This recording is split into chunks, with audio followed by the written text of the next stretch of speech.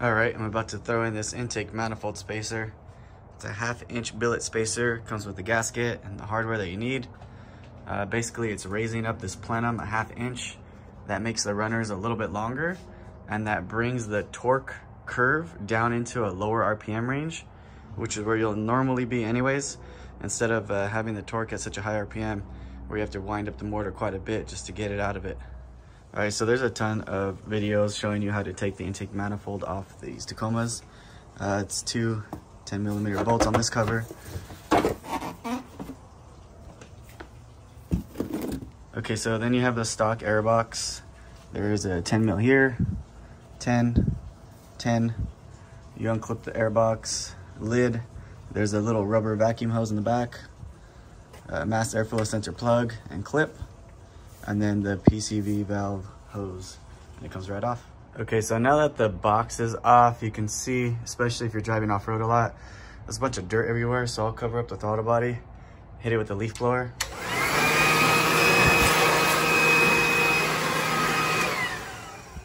Just make sure nothing pops up or gets in the way as far as fine dust and debris when you take the manifold off.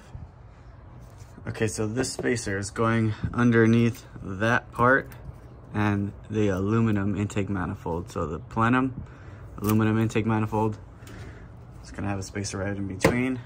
Bring it up a 1/2 inch, and it comes with longer bolts because the stock stuff is gonna be too short. Okay, so on the intake manifold removal, it's pretty easy. You've got one clip right here in the back, and then in the back, these two hoses are screwed in. There's a 10mm bolt. It's easy to get with a 1/4 inch deep 10mm socket. It comes right off.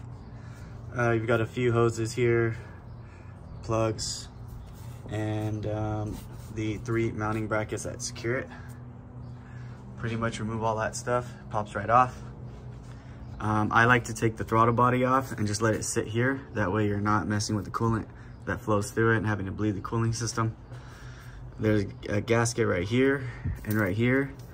These are relatively new, so I'm going to be reusing them. But most of the time you can reuse them. You don't need to get new ones.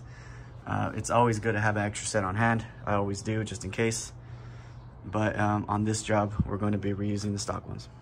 Okay, so back here, there's a harness. I usually use a pick just to get it undone, and I'll move it out of the way rather than trying to take the clip out of the bottom of the manifold. It's a lot easier. All right, once everything's loose, the manifold will just come right.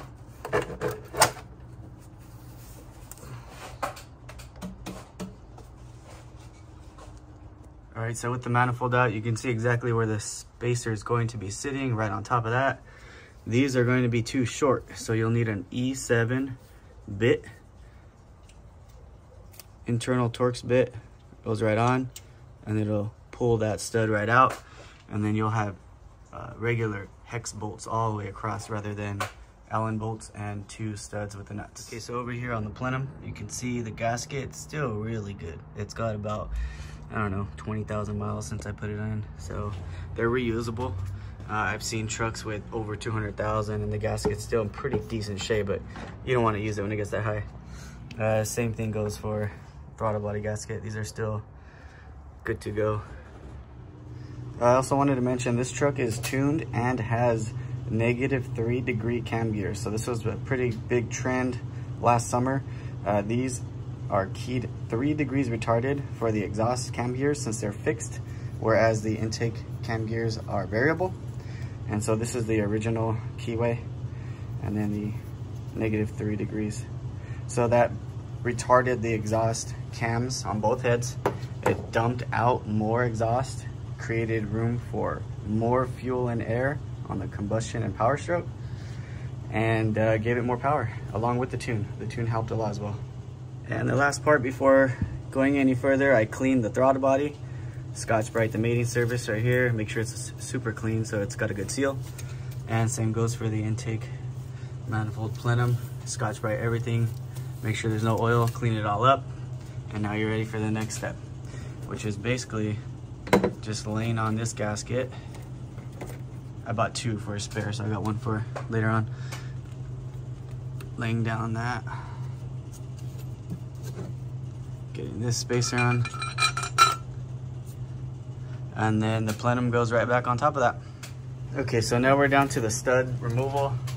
I put a 3/8 adapter to 1/4 inch, and you're doing this after you put these regular bolts in. That way when you remove this, you don't have the chance of dropping anything into the runners. Especially with them being open, it'd be pretty impossible to get anything out. So these studs are not hard to get out. You just have to have the right bit. I think maybe even pre-loosening them with some vice grips when you have all that extra room might be okay, but you don't want to fully remove them until the manifold is completely off.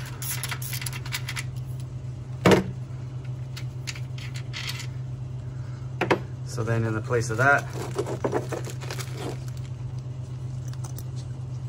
it's a standard bolt, just like the rest of them. And then you do the same for the back and continue moving forward. Next is torquing the manifold. It's 21 foot-pounds, and you do a cross pattern.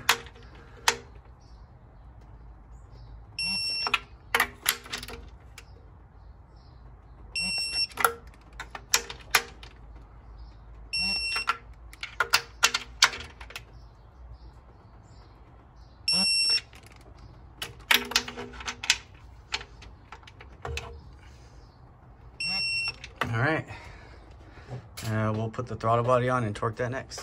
All right, throttle body's bolted back up. Torque is 9 foot-pounds. Some people do this by hand.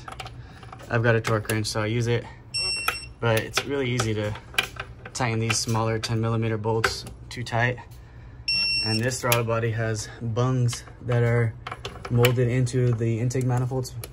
So if you do it too tight and they just spin, you're kind of screwed on that one. Okay, so I've got the spacer in, all the bolts are torqued, throttle body's torqued. I was able to get this back clipped into the stock position, put the clip back on. This is the hose that goes to the back of this box. Back here, I had to leave this harness below the original clip.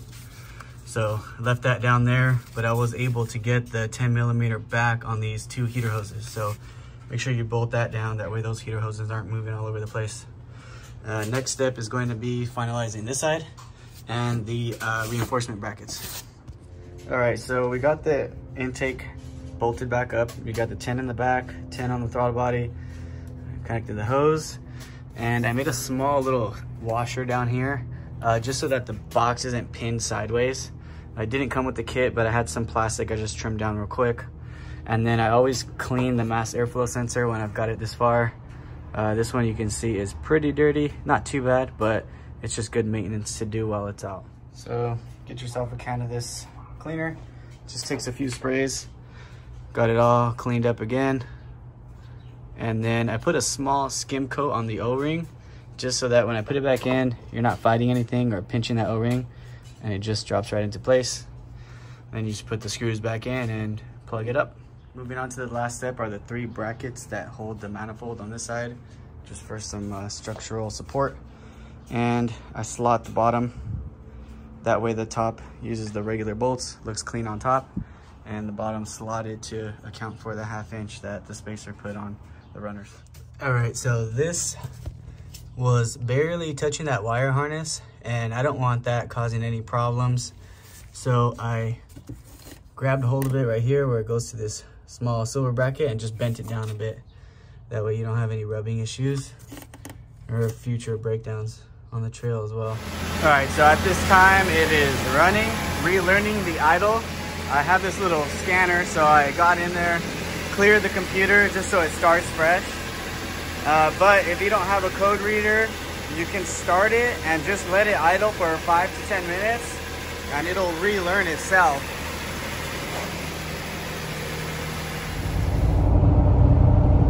All right, so I've gone about 180 miles round trip.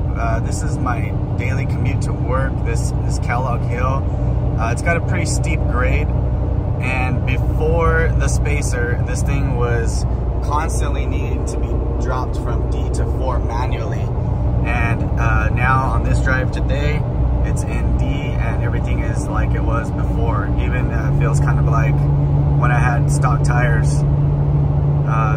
The gearing is nice, the RPMs are fine. Driving up to Big Bear before on the stock gears without the spacer, I was needing to drop from D to 4 to even 3 at the very steep inclines. And on my last trip this weekend, it was in D the whole time, which to me is a big help because it's annoying having to constantly move that thing around. At some point, this truck will get re-geared, but it doesn't really need it, to be honest. It'll help, but right now with the spacer, the -3° exhaust cam gears, and the tune, the truck feels great. There's really no need to tear apart the diffs right now until I have either a gear failure or I step up the tire size even bigger, but I don't really plan on going anything past